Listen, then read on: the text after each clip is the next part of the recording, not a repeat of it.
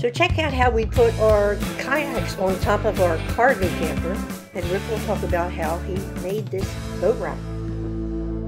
The rack was just simply 4 2x4s, and they're not pressure treated because I was afraid that pressure treated would twist up too much up there in the heat. I wrapped them with flashing material to waterproof the ones on the top of the trailer. I mounted those to the sides of the trailer using these T-brackets, which are a Simpson bracket. None of the roof rack is screwed through the roof of the trailer. Everything is attached to the sides. And then the cross members are attached to the rails using 3-inch screws. And then I added carpet on those cross members and D-rings to put my straps on. So it's very simply constructed, very inexpensive, but very effective.